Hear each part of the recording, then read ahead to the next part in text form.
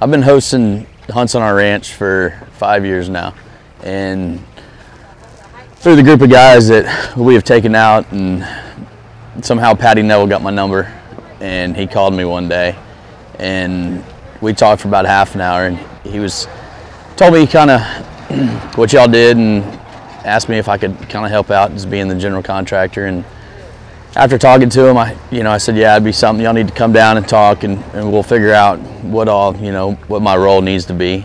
And at the end of our conversation, he said Eric would be happy. Eric's going to be happy, and I said, well, who's Eric? And he said, Eric Morante. We're building a house for him.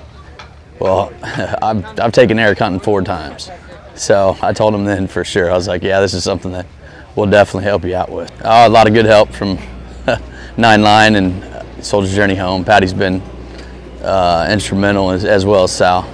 You know, they've made my job pretty easy. So, anytime they need something, I know we're all to pick up materials, and as well as contractors to fill in.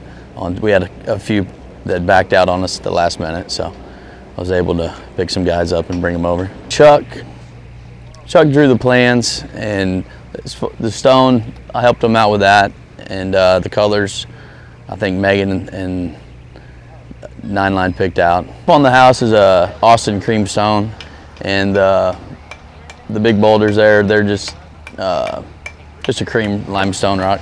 The first 3 days were kind of slow, and that kind of worried me, but I knew once we got the roof on and dried in, that it would be able to get to rolling a little smoother, and it did. And we'll be done here today, so the whole journey's been a lot of fun.